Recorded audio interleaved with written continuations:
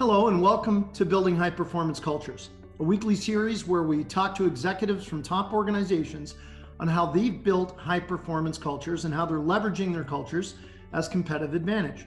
I'm Marty Parker, the President and CEO of Waterstone Human Capital. It's hard to believe that 9 months has since passed since we've launched Building High Performance Cultures, the vlog and the podcast. And in that time, a lot's happened, of course, but I've had the chance to speak with presidents and chief executive officers of more than 24 top Canadian organizations, many which have been recognized for their top cultures. And as we come to the end of the year, it's the perfect time to look back on some of the key learnings and cultural themes, ingredients, if you will, discussed by these leaders. First is the leader's role in culture. And without exception, high performance leaders recognize the need to take a hands-on approach when it comes to corporate culture. This is not a delegatable kind of a thing, right? It's as a leader, you need to own it. And that ownership comes in lots of different forms. It comes in your participation in defining the culture, your ownership of defining the culture that you aspire to. It comes in your participation and engagement in teaching that culture as you kind of see it unfold in your organization, and it comes with owning it in terms of your own personal behavior to make sure that that even though you define it and you teach it, that your actions will ultimately be the story behind the story of culture development in the organization. So owning your own behaviors that are aligned with that culture is absolutely essential. So, I would say very simply that if you believe as I do that the culture, how people behave when you're not looking, is the single most important job of a leader, owning that behavior broadly throughout your organization is really, really important. Then you got to own it.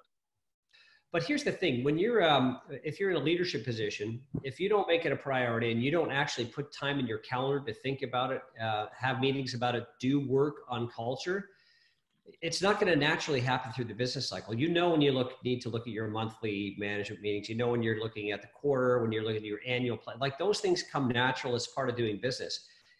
Unless you actually put time together and put it in your calendar where you're going to work on culture, it's unlikely not to be there. And I recognize that, it is our singular largest competitive advantage. I mean, my competitors can hire from the same schools, they can get office space in the same cities, they can follow roughly the same strategy, go after the same customers. Yet why have we outperformed by, 10x our nearest competitor? I would chalk it up to one thing. We've got a different culture. And so when I think of my job, it's culture number one, team number two, strategy vision number three, and then the execution is sort of the last piece. The reason I put them in that order is I believe that if you really get the culture right, then you can attract the very, very best team and get the best work out of that best team. And then if you've got the right team and the right culture, they're going to help you develop the best strategy and vision. You don't have to be a single genius. You've got a great team of really committed people that can help you there. And if you got the right team and the right culture with the right strategy and vision, execution almost takes care of itself. Now, my team might argue it that doesn't quite take care of itself, but from my perspective, it's certainly a whole lot easier than absent those things. The second theme from my discussions with leaders over the past year is the importance of leading with trust and integrity. These are the key ingredients in building a culture with a high degree of psychological safety, which is a core skill set for leaders of all high performance teams. Well, my favorite is authenticity. And if we describe the meaning of it as it's being genuinely in the moment and listening to someone and receiving it the exact way it was delivered. It's, stopping the censoring in your head so that you can really learn something from someone's opinion that you didn't otherwise know. And that leads into the embracing ambiguity because, by hearing and learning what you don't know, you're going to be in a position to do something that you've never done. I mean, that simple kind of language colors how we talk here. We measure our values on a bi-monthly basis, actually, as part of our, we have a bi-monthly survey. We have, and I think we'll talk about it a little bit later, we have symbols of our values. For example, we have a moose in every room. I should actually just find one in the room that I'm in here. A moose on the table for us at Galvanize is like an elephant in the corner of the room, which, you know, it's that uncomfortable, awkward thing somebody wants to say. By being very frequent in how we talk about our values, in measuring our values and having symbols like the moose, they really have become a very, very big part of our culture and frankly, our transformation. I'll say, until this job, I probably actually never really appreciated the impact of symbols and language like I do today. And having a moose as a metaphor for the value of authenticity has been a really fundamental focal point for our culture. And trust, I think, is all about saying, you know, we're going to do our absolute best to try and find a path through this. And we're going to make the best decisions that we can with the information that we have and be as transparent as we can be about those decisions. And we're going to know that we're going to make some good decisions, and we're probably going to make a couple of bad ones too. And when we make the bad ones, if we have the right people at the table that have a diverse way of thinking about things, they're going to call out those bad ones and we're going to course correct. And that if we can acknowledge that we've done that and that we're constantly thinking like, okay, I tried this, I had the best of intentions, it worked great. What can I build on? Or I tried this, didn't work so well. What do we need to do to refine and move in a different direction? And I think the more that you can include your team in that decision making and have their input onto how that they feel about that trust that you're trying to build, because they'll be pretty quick to point it out if they don't have it. That's what people are going to expect more and more. You know, we were talking before we started about the coming back to work in this current environment. And, you know, that's all about trust, right? It's got everything to do with us saying, you know, we're going to do our best to provide a safe environment, and we're going to look to the people that we trust to provide us with the principles around that. And we trust you to tell us when we've got it right and when we don't.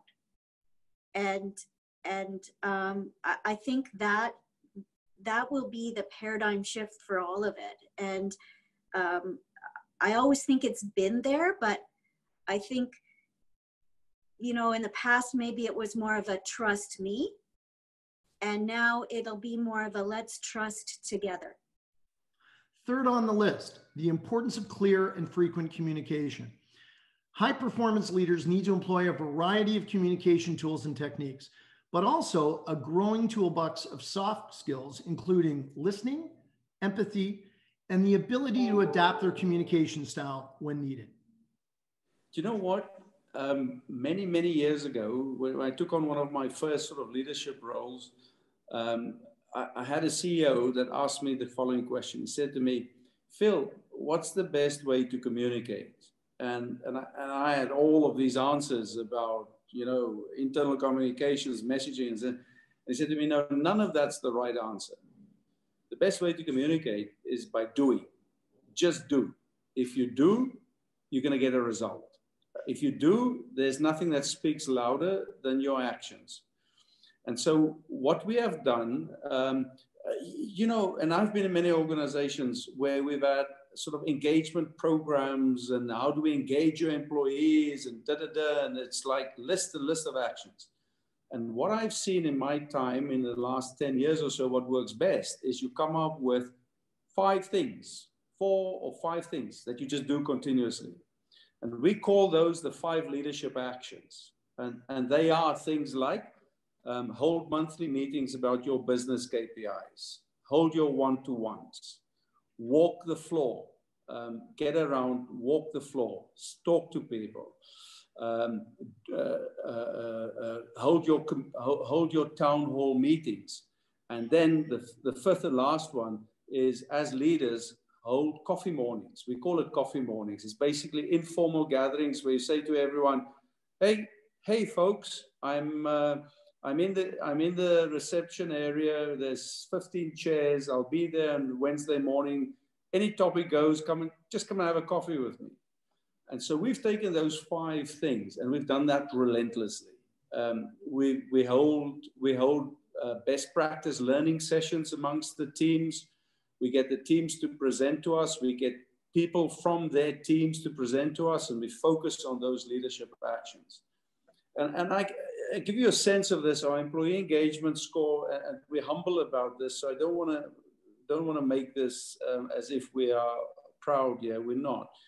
But our employee engagement score is typically always around the 70 or just above 70%. And about a year ago, we got it to 78%. And in the beginning of the pandemic, we're now up to 84% employee engagement. So that's 84% of our people that say on a 5-score quadrant, it's good or it's great. The 2 top scores on a 5-score quadrant to be engaged with us. And we take this seriously.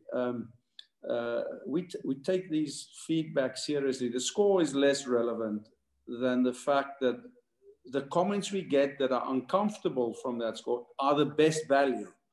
Is to go and figure out what are those singular things that are still not resonating. And you know why I think these 5 things this is why I'm convinced this is the only way to work with people and to build trust in your culture, is that, you know, we are all really, really busy. And engagement and culture is not built by rules. You know, it's built by natural behaviors. It must be second nature for you to listen. And if it's not second nature for you to listen, you're not going to listen. And so what we're trying to do with the 5 leadership actions is to make it second nature. And Marty, then your question about communication is answered in the best possible way. If my leadership stick to those 5 actions, communication would come naturally. I think there's a couple of things that we did in the 90s that I thought were game changers, and we still use it today. There was I recognize I had a strategic planning process I put in place. And of course I had brought into the strategic planning our senior leaders. And so I would go out of those planning sessions and rely on the senior leaders to then spread the word. And I figured out pretty quickly that they only spread the word where they wanted to spread the word, and where they didn't want to spread the word and keep themselves in power, they held it to themselves. And so I thought, this is not working very well. So I said to the team, I sat them all down and I said, guys, I'm not impressed with what I see happening. We got a great strategic planning process here, but for some reason it's not getting through to our people. So I said, I'm going to develop a group of people and I'm going to call them the champions of change. And they're going to be in every department in this organization, and they're not going to be management. And they're going to report directly to me. And they're going to be worked through our HR department, and we're going to ask them questions, and they're going to bring those questions directly up to the top. And then I'm going to have information I want, and I'm going to give it directly down to them to disseminate it to the people. You're not going to be excluded from this process. You're going to be part of it. You're going to see it all. I'm not hiding anything, but I want you to know it's going to be transparent all the way through. And that's what we developed back then. And I got to say, that's probably one of the highlights that our employees say they have every year, is that process that we go through. 4th, the importance of having a people-focused culture.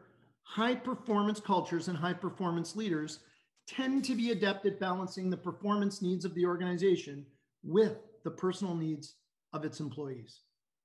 There's a mission statement for our people team and kind of our motto almost in terms of how we approach culture at Clio. The aspirational state is for us to be what we call human and high performing organization. And just to explain what we mean by that, what we see as being possible is to have a culture that is one of the highest performing cultures, one of the highest performing organizations in the world. We want to be one of the highest performing technology companies on the planet. And when you read about some of the highest performing technology companies on the planet, you read about high performance, but you also read about people crying in their cubicles after work. You read about people churning out after 2 years at the company. You read about the company actually looking at employees as being fungible commodities that they burn out and spit out and replace with new people. And that is, you know, very much the antithesis of the kind of culture we want to create. On the other end of the spectrum, you might have what you call very human organizations that, again, maybe almost veer towards this ruinous empathy end of the spectrum. Very human organizations, but what might be middling or even low performance organizations that are just not having the impact that they want to have on the world.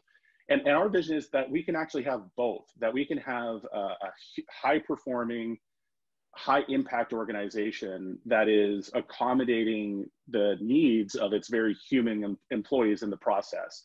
And to me, what's at the heart of actually succeeding at what you pointed out, I think, is on the surface maybe what might seem like contradictory ideals. What is at the heart of reconciling that, I think, is being a deliberately developmental organization that is really plugging in and supporting your staff in stepping up to the challenges and the significant challenges that the company is throwing at them. So the idea is, hey, we're going to throw some big, audacious challenges at you. We're expecting you to work hard and step up to those challenges, but you're going to have a whole suite of support systems around you to step up and succeed at those challenges.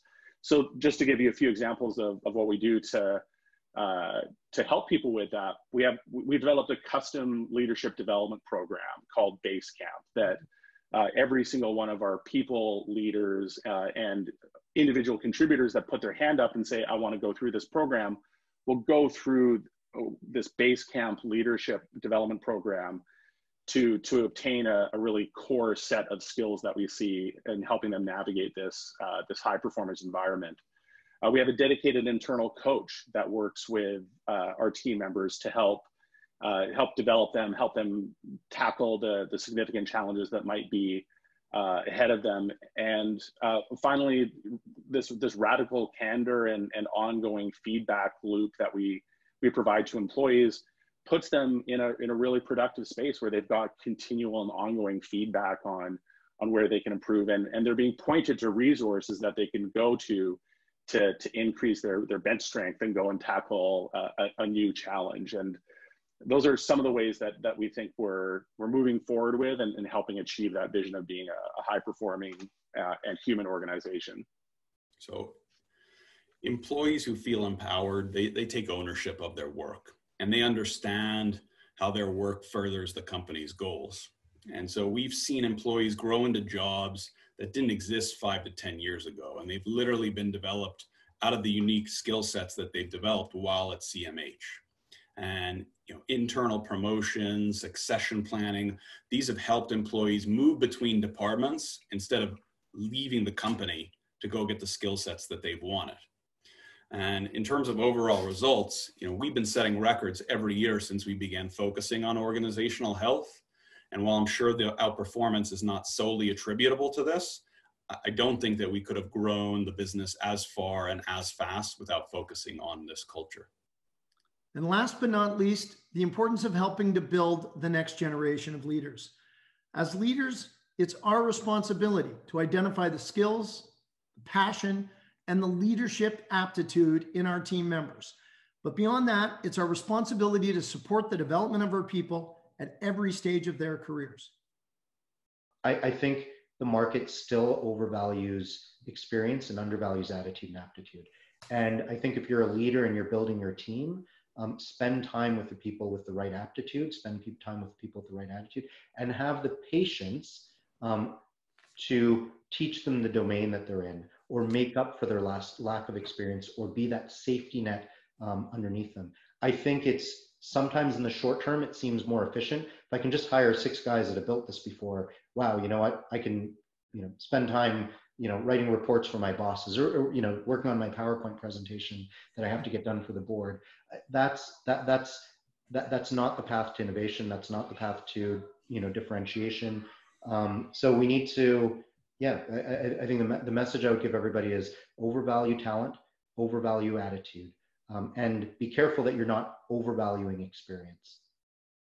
For anyone who's in a senior leadership position, if you can mentor someone who's coming along who you see some potential in, and they come to you, I think I would encourage, if it's possible, to fill that onto your calendar. It means so much to them, and it opens so many windows to them that they hadn't maybe thought of before.